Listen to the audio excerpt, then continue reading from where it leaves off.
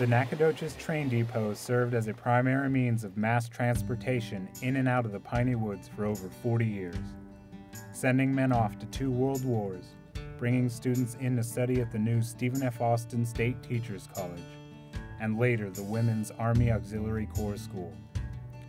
However, just as it had in the rest of the country, rail travel in Nacogdoches was on the decline, and in 1956, the last passenger train stopped at the Nacogdoches depot.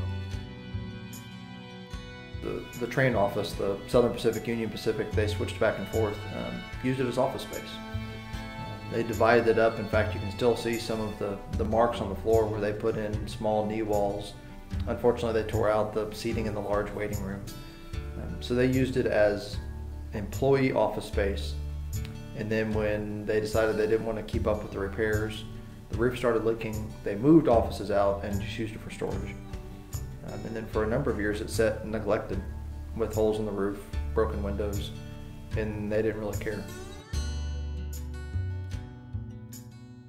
The Center for Regional Heritage Research occupies the structure and keeps it open to the public.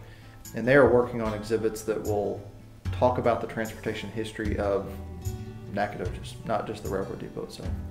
Going into the future, whether the center continues just to operate out of there, whether it's another center, or whether the city operates staff out of there, the role of the structure will always be a museum discussing the roles of transportation in Nacogdoches.